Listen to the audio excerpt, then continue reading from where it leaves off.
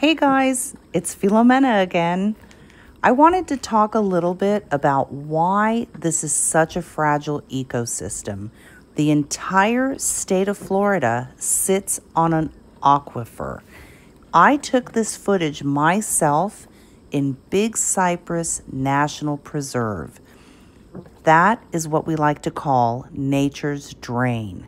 So when it rains in Florida, anywhere in Florida, that water seeps into the earth and then it's collected in the aquifer below, and then we go in and we pump the water out of the aquifer and into the plumbing of every home in South Florida, specifically because this is about Big Cypress National Preserve.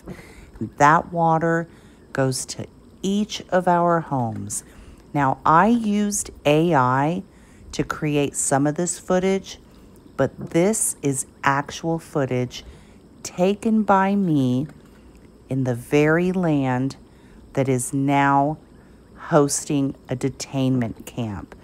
And it is already a fragile ecosystem, so that excavating it, digging, moving the terrain, reshaping it, and paving it is going to further strain this already fragile system.